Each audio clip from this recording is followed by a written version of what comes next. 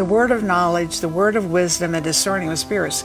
And it appears to me in your book, and just meeting you too, that those three work together very closely. And you show us how it can work. Can you tell us some more about how? Well, sure, because when you discern something about a situation, let's say it's a business deal and you're wondering, is this a business partner I should be involved with? And the Lord opens something to your senses. You begin to sense maybe a heaviness, or you begin to sense like an anxiety. I mean, really simple things that you're sensing, but it's from God. Okay, now I need the wisdom.